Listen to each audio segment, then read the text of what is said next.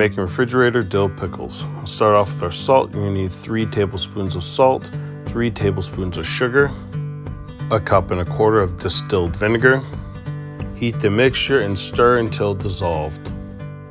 Start adding our cold water. We're gonna do 1 cup per portion.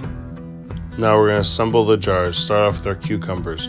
We're gonna put dill into our jars. We're gonna add garlic, a little bit of spicy pepper, peppercorn, mustard seed, coriander, and then start stuffing the jars with all of our sliced up cucumbers. Add our cooled brine. Wipe it down, add a lid, secure it down with a ring, put on a label, and enjoy over the next month.